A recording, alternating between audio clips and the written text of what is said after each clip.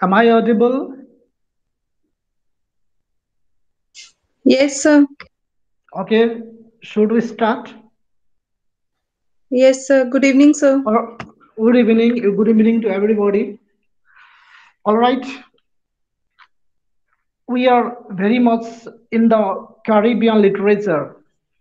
Just the day before yesterday, we are discussing the novel of V.S. Naipaul, a Caribbean novelist, and today we are going to be fed with more about Caribbean creativity. It is time we thought of another Caribbean section of literature. There is Caribbean poetry in Block 6.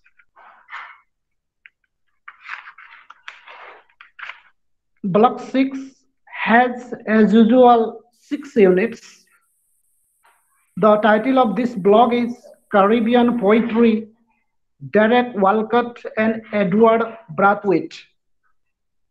The units are Unit 1, Introduction to Caribbean Poetry, Unit 2, Derek Walcott 1, Unit 3, Derek Walcott 2, Unit 4, Brathwaite 1, Unit 5, Brathwaite 2, and the last unit, Theoretical Paradigms for Caribbean Literature. So anyway, let us come to Unit first, that is Introduction to Caribbean Poetry. Sometimes we seem baffled with the question what Caribbean is. Caribbean is the name of a nation. I'm using the word a because Caribbean was a great geographical area within which several nations exist. And all the nations have their cultural identity as Caribbean. So Caribbean means that geographical regions which were once under the domination of colonialism practiced by the European nations like France, Britain, Spain, and Portugal. These were the colonizers who had dominated over the geographical areas of West Indies and all the geographical regions, now though they are free, are called to be Caribbean nations.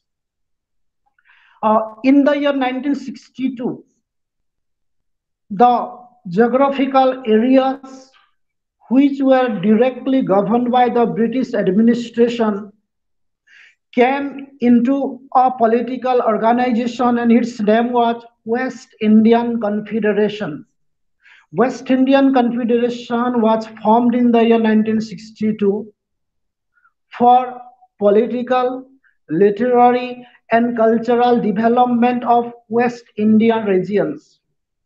But unfortunately, this federation got dissolved because of political indifference. And another important factor was that all the islands like Saint Lucia, Barbados, Trinidad and Tobago, Dominica, Guinea, all these small islands claimed their independence, and by the year 1970, all of these islands were declared free. And as a result of this, West Indian Federation had no role to play. But till today, West Indian Federation has one dominating role in the field of sports. This is why the cricket team, which is formed of Caribbean players, is known as West Indies team. Besides the area of cricket sports, West Indies has no role at all. Okay, this is the background. Now come to the term colonialization. More or less, you are acquainted or you have been acquainted with the word colonialization. I will not describe what colonialization is, but I will begin with the point why colonialization. Why did colonialization take place in the 15th century AD? What was the motive behind it? The only visible motive was commercial or economic growth of master or mother race. That the British people conquer over half of the geographical area of the world only with the purpose of gaining commercial benefit. So when Columbus came here, when Columbus came to West Indian area in the year 1492, actually in him the economic prosperity was inherent, but overtly he declared to the people of the world that I am discovering different regions of the world out of curiosity, not out of economic interest. So after Columbus' discovery of West Indies, the Spaniards came first. They established their settlements here and there on different islands. After the Spaniards came the Dutch, then the Portuguese, then the French, Spanish, and lastly came the English people. And in this way, the branches of colonialization grew and grew. Almost every part of Caribbean area came under the sway of different colonial nations of Europe.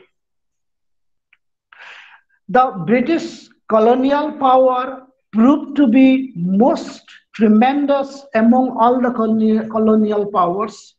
So gradually, the remaining colonial nations like France, Spain, Portugal, they withdrew themselves from colonization in Caribbean nations, whereas the British people continued being the rulers of Caribbean nations till 1970. So, in the way of their rampant colonialization, the British people grew the farming of sugar plantation. They found that the soil and the climate of Caribbean region was very suitable to the growth of sugarcane. So sugarcane plantation were built here and there, and for this they needed a number of laborers, manual laborers. Initially, the British colonial masters imported African slaves to this Caribbean land. Plenty of African slaves were brought and they were utilized in sugarcane plantations. But unfortunately, a bill was passed in the British Parliament in 18th century that the rubbish system of slavery should be abolished, and slavery was abolished. After the abolition of slavery, the British masters brought laborers from China and India. So indentured laborers were brought from these two countries. So after the African slaves got their settlement in Caribbean nations, the next population was that from India and that from China. So the population of three nations were assembled in Caribbean nation, that is African slaves, Indian and Chinese indentured laborers. And with these people, the colonial masters grew their plantation. They made economic exploitation side by side. The laborers were exploited, and gradually, the laborers who had been taken from China and India became much more powerful than the African slaves. Mainly the Indian population, they evolved into middle class status. They came out with education, and as a result of this, revolution started in Caribbean nations, and this revolution was ultimated in the freedom of different islands. But before the revolutions undertaken by the Indian citizens, sorry, Caribbean Indian citizens, revolution had already started against the slavery system in the year 16th century. And this revolution against slavery had incited by the Renaissance of 14th century AD. Anyway, in 16th century, the first revolution against slavery broke out in Cuba.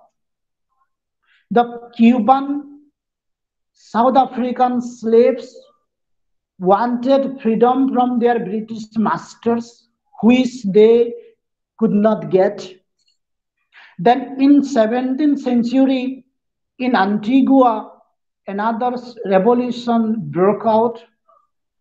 So from 1690 to 1740, a series of revolutions broke out in Guianan area, and guerrilla war came into practice by the Maroons tribal community.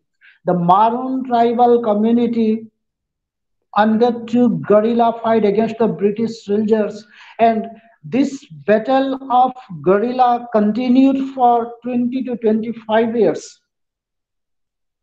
So one point is clear that whenever a nation or whenever a race faces a political revolution, the revolution is instigated by political elements. All political revolutions are instigated by political elements, but there was a unique revolution in Caribbean region, and it was revolution on the basis of language. So our discussion of Caribbean poetry will have an inkling towards the colonial politics of language and the post-colonial retaliation of language. So what is colonial politics of language? That the British people dominated the psychological, political, social, religious, and economic aspects of the people of Caribbean region. The Caribbean people, they did not have anything called culture, society, and religion. It is the British culture, British religion that dominated everywhere. So the British people imposed the circulation of English language in Caribbean states. They told that English language be read, written, and taught everywhere in all the Caribbean islands. Accordingly, the natives of Caribbean, including the African slaves and the Indian and Chinese indentured laborers, were forced to learn English language.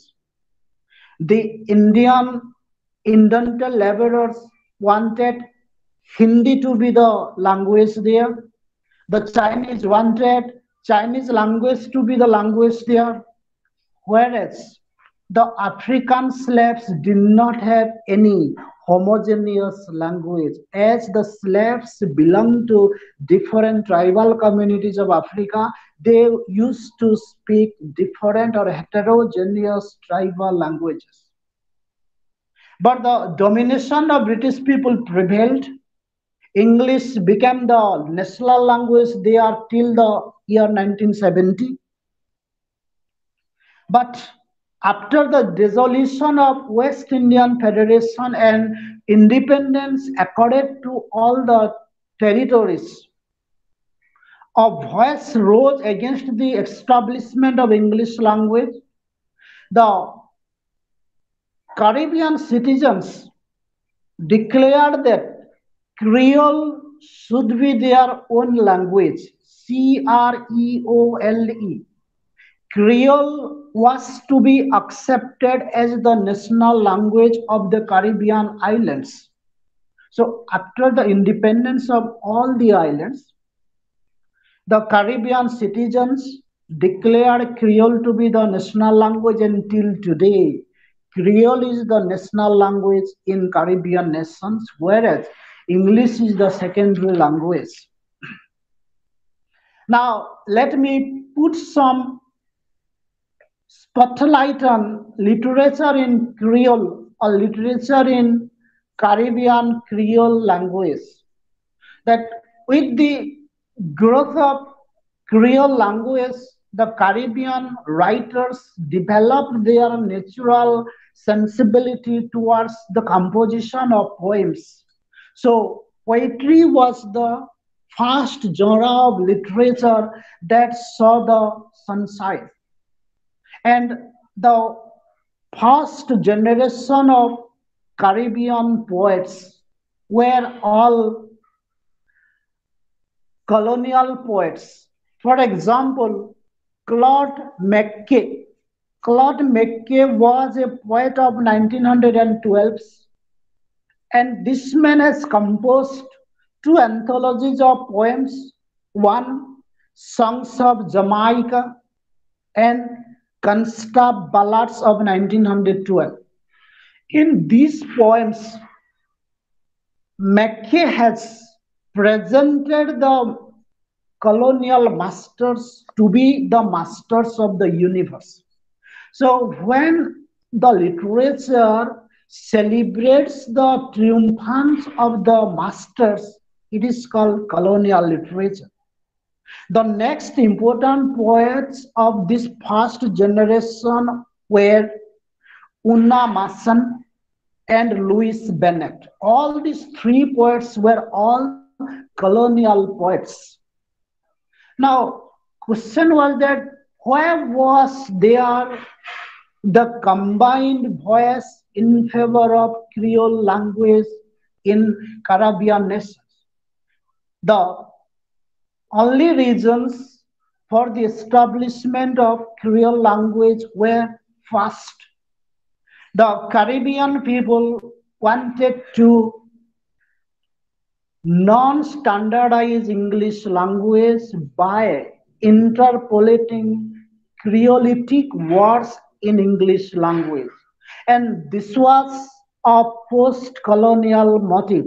So while we were discussing post-colonialism, I have told you that the clear characteristic of colonial literature is the exploitation of English language by the interpolation of Desi words or regional words.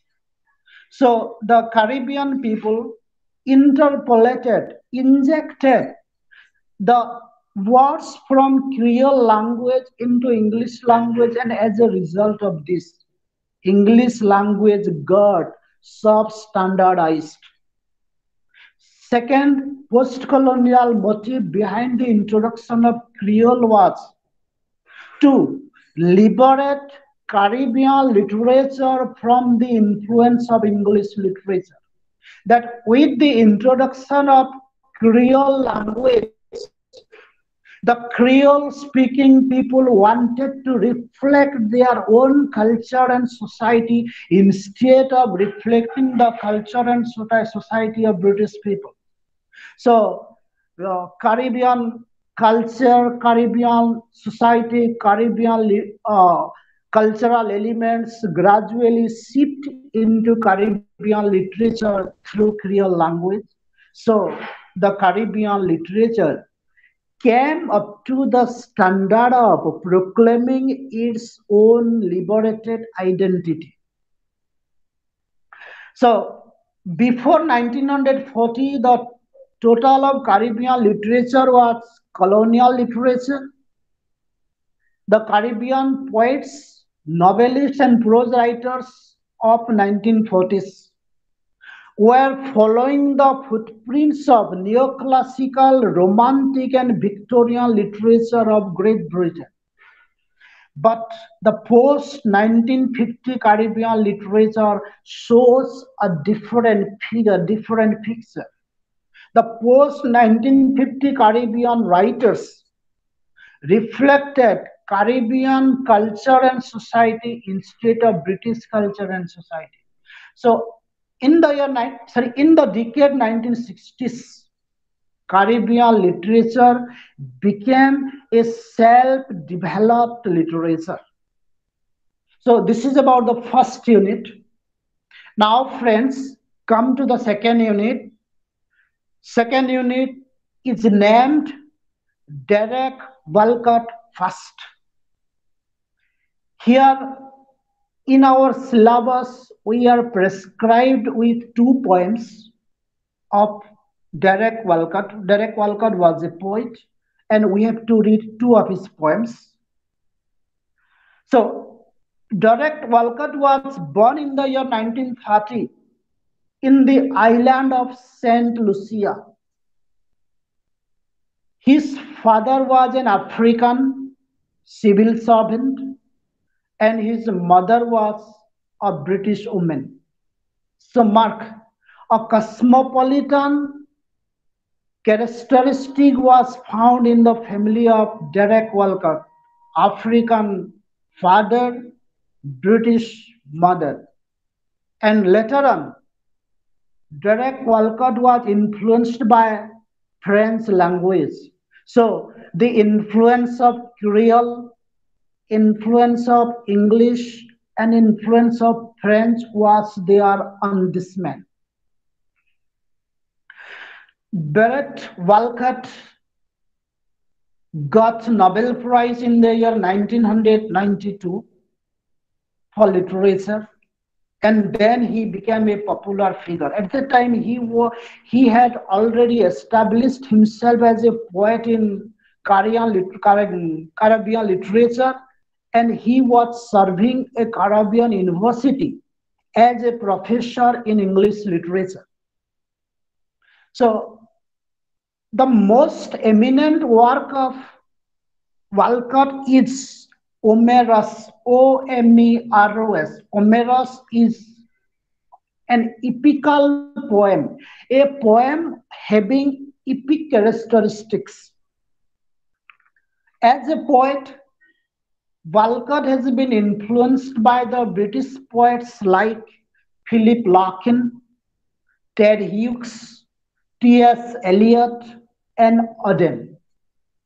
Because of his frequent imitation of British poets, Derek Walcott is charged with blind imitation of English literature. Still then, Creole or Creolitic elements are there in galore in his poetry. His most eminent anthologies of poems are In a Green Night in the year 1962, The Castaway and Other Poems in the year 1965, and The Gulf in the year 1970. Three major anthologies of poems composed by Walcott. Now, let us come to his first poem as prescribed in our syllabus. The name of the poem is Crusoe's Journal. Crusoe apostrophe S. Crusoe's Journal. And without informing you about the influential sources of this poem, Crusoe's Journal, I just cannot carry forward. So, what are the sources which were drawn upon by Walcott to compose this famous poem? There were three sources. First, Genesis, the first book of Christian religion found in the Bible. Second, Daniel Defoe's novel Robinson Crusoe. Third, Robert, Robert Louis Stevenson's novel Treasure Island. So these are the three works of literature which encouraged Walcott to compose the poem Crusoe's Journal. Now, let me introduce with the book Robinson Crusoe, written by Daniel Defoe. The name of the novel is Robinson Crusoe, Crusoe. And the name of our poem under discussion is Crusoe's Journal. So the word Crusoe has been taken from Daniel Defoe's novel Robinson Crusoe. Robinson Crusoe is a novel of sea adventure. Here, the hero Robinson Crusoe traveled in a ship towards some unknown island. On his voyage, on his sea travel, his ship faced an accident, faced a wreck. After the wreck of his ship, Crusoe was marooned on an unknown island. He was left alone on an island. On that island, there were wild animals and a cannibal tribal community who were cannibal by nature. Cannibal are the people who eat human flesh. And those cannibals attacked Robinson Crusoe. But Robinson Crusoe, as a man from England and as a wise man, was able to defend himself from the attack of the cannibals and survived there for a long 4 years alone. And in the way, the prisoners of European society were left on that island as a sense of punishment. Those criminals who were charged by the European courts were left on this island to be eaten up by the cannibals. One such criminal was Friday, Friday. Friday is the name of a criminal as described in the novel of Robinson Crusoe. So Friday was about to be eaten up by the cannibals, and at that moment, Robinson Crusoe rescued him. After the rescue of Friday, Friday expressed his obligation towards Robinson Crusoe. Robinson Crusoe taught him English language and made him his slave. Friday, after learning English language, became the slave of Robinson Crusoe. And later on, Robinson Crusoe gave Christianity to this man. So, two important things were achieved in the life of Friday. First, he was taught English language and declared civilized. And then he was initiated into Christianity and called Christian. And all these elements will be found in this poem Friday, Christianity, English language. These are the terms which we shall find in the poem. This is why I am telling you about this Robinson Crusoe. Now I will not go forward without telling you something about Genesis, the Genesis, which is the first book of the Bible. In the Genesis, the story of creation of the universe has been described. That the Lord who was living in the heaven brought a strange idea in his mind to create the third world. First world was the heaven where gods were living. Second world was the hell where the satans or demons were living. And God brought the strange idea of creating the third world where he decided to keep a creature who would have two hands, two eyes, two legs, one beautiful head, a beautiful skin, beautiful conduct, and beautiful behavior. So after the creation of the third world, the archangel asks to God, "Oh God, whom are you going to place in this third world?" Then God planned the idea of creating such a creature who would have two hands, two legs, a beautiful nose, a face. And according to the imagination of God, what he created was a man. He brought the shape of a complete man and he gave a name to the man, and his name was Adam. Adam was given place in the third world, and this third world was called earth. And when Adam came to this earth, Adam was given the power of giving names to all the elements. Adam gave name to the flower, name to the animals, name to the water streams, name to the star, name to the moon. So Adam created a number of nouns to give identity to different elements of the earth. And about Louis Stevenson's novel, I will speak you later on. Now, with this idea of Genesis and Robinson Crusoe, let us come to the poem Crusoe's Journal. Crusoe's Journal has been divided into three parts. Part 1, we shall give a name to part 1 for our easy understanding. Part 1, its name will be given Salvaging the Savages. Remember the word, please. Salvaging, Salvaging.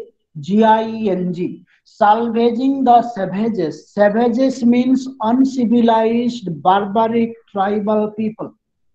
And salvaging means giving them light, giving them purity of civilization. That is called salvaging. So let us begin with the poem. The first line of the poem cast the background of the poem. That in the first line, what we find is that the poet all of a sudden finds himself in a beach house placed between the sea and the forest. So, in between the sea and the forest, there is a beach house, BEACH, beach house. And in that beach house, the poet is discovered by the readers. And at that time, the poet is living in the beach house alone. He is alone there quite intentionally because he wants to create some poetry there. This is why he is alone. And in this lonely beach house, the poet considers himself to be Friday. Remember the word Friday, which is described in the novel of Robinson Crusoe. Friday was a cannibal type criminal who was given Christian religion, who was taught English language, and who was allowed to to bathe in the sunshine of civilization. So in that beach house, the poet considers himself to be Friday, whereas he considers the English people, the dominant colonial masters, to be Crusoe.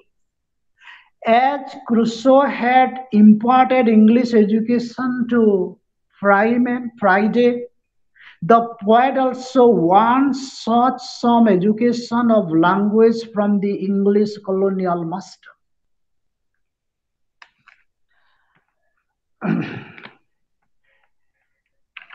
So, when Robinson Crusoe was left alone, marooned on the island, at that time, in front of him there was a wrecked ship. When he found that the ship was gradually sinking into water, he jumped into the ship and collected all the materials of the ship. Different materials, different tools were collected from the ship. He brought all those tools to the island and he used those tools to conjure the impression of a modern civilization there on that lonely island. So he had a number of scientific tools with him, like this, like Rousseau, the poet in the beach house wants to have some elements which he would combine together and make prose. So, in the attempt of making prose from different disjointed elements, the poet brings into his mind the memory of the Genesis. So, in the way of composing some prose lines in that lonely beach house, the poet reminds himself of the book, the Genesis. So, in the first stanza, the poet has made the allusion of, please remember the word allusion, not illusion. I am not uttering the word illusion, not Illusion. My word is allusion, Allusion. Allusion means writing some historical or mythological names in a poem of modern age. So, in the first part of the poem, in the first stanza of the poem, the poet has made allusion of three important figures, one from literature, that is Robinson Crusoe, second from Christian mythology, that is Adam, third is Ben Gunn, a literary character, and another man is Christopher Columbus, a historical character. So in the first stanza, he makes reference to three persons: literary figure Crusoe. Crusoe is considered the Adam of this new island. So now come to the word island. Here, island represents the Caribbean islands, and Crusoe represents the English masters, and Friday represents all the native citizens of our Caribbean land. So Crusoe, who is considered the Adam of this new island, has been empowered to give names to different places of Caribbean nations. So all the names like Barbados, Saint Lucia, Trinidad and Tobago, who has given these names to these islands? It is the British people. So British people like Adam of the Genesis have given names to these places, have given numerous generic identity to these places. Crusoe also salvages Friday, as described in the novel of Daniel Defoe. Like this, the Englishman also salvages the tribal, native, or indentured laborers of Caribbean nations by imposing upon them English language.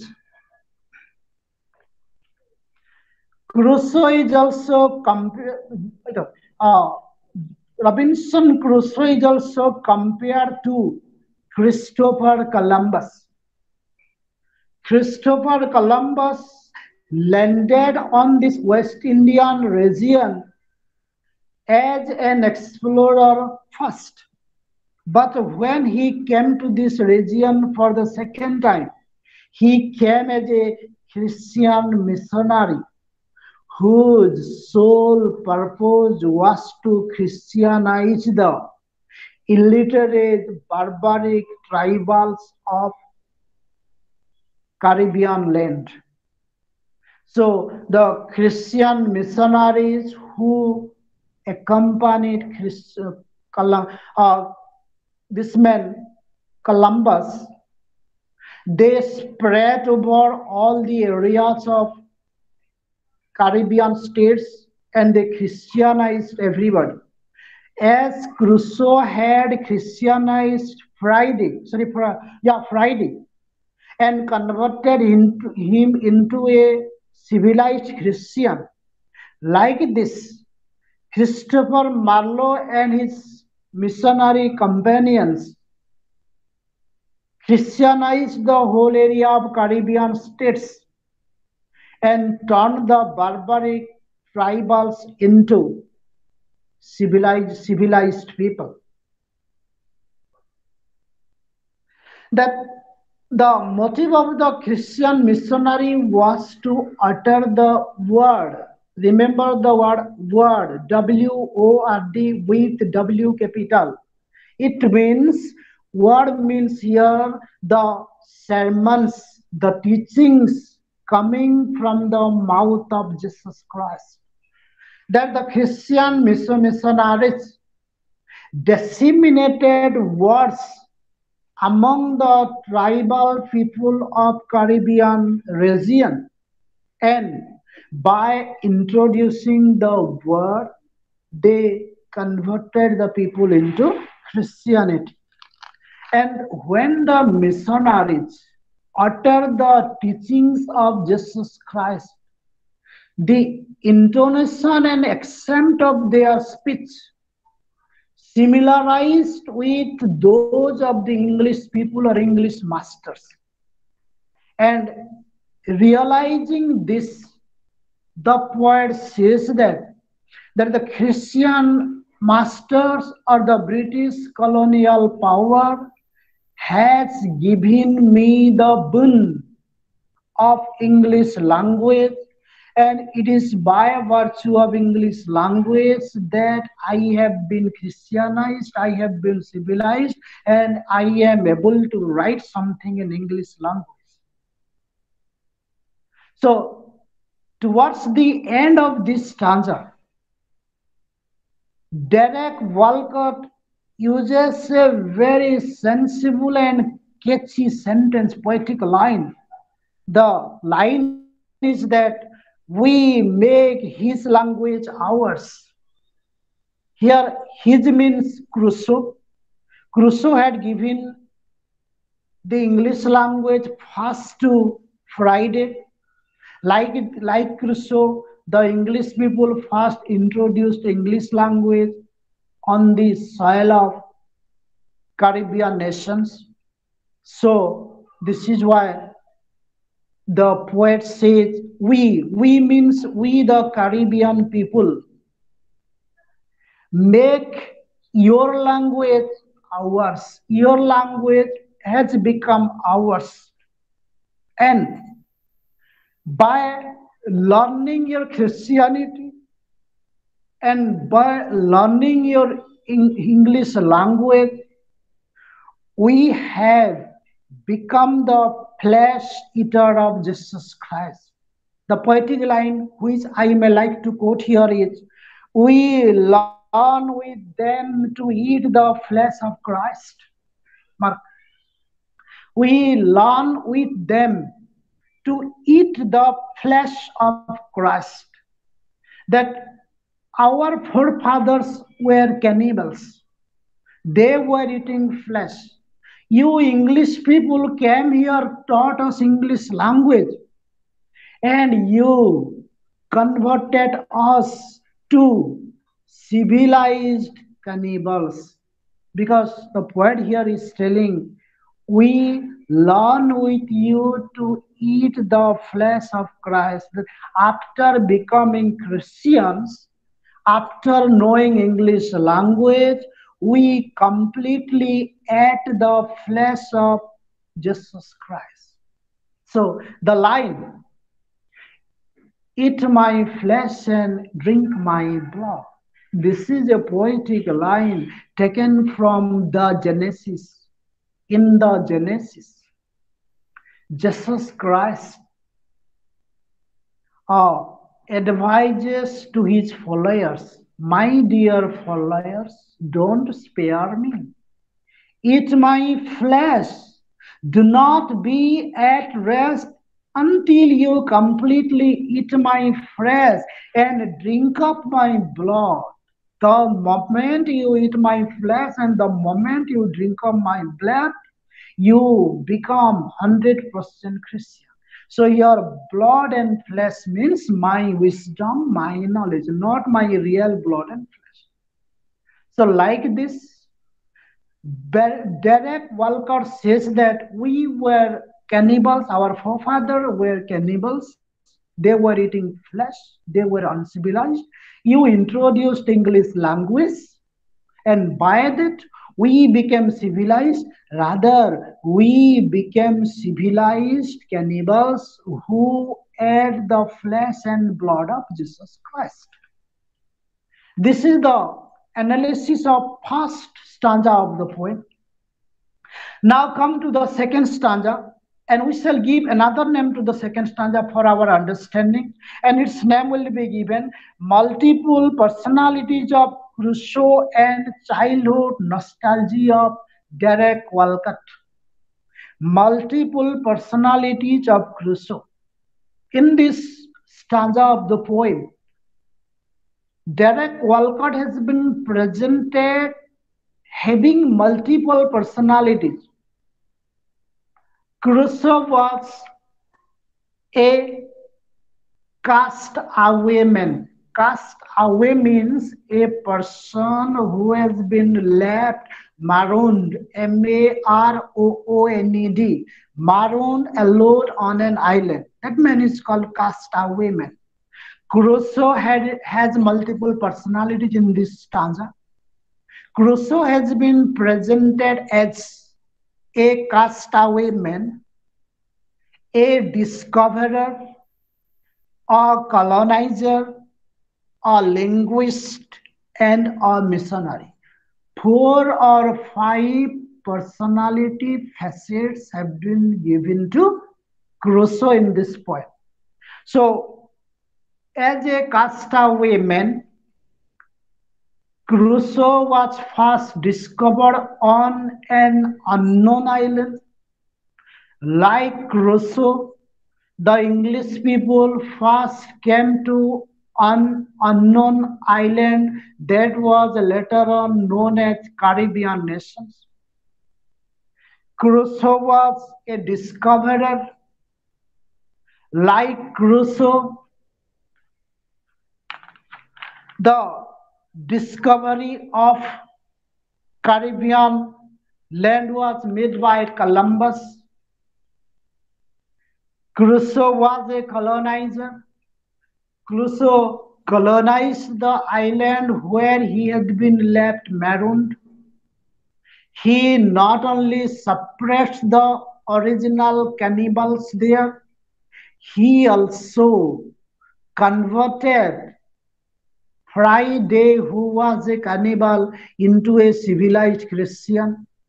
So the responsibility of the colonizer is to civilize the uncivilized races that were living in the territories under their sway. And accordingly, like Crusoe, the English people came to Caribbean nation and they civilized the people. Crusoe has been presented as a linguist because he taught English language to Friday. Like Crusoe, the English people or the colonial masters imposed English language on the natives of Caribbean nations. Crusoe was a missionary baptizing freemen, converting him into Christianity. So, like Crusoe, the English people popularized Christianity among the tribal people of Caribbean nations. So all these personalities have been reflected in the second stanza. Unfortunately, we are out of time, so I am bound to uh, put a stop here. And if you have any doubt from the persons I have covered, you may say it to me. Welcome, friends.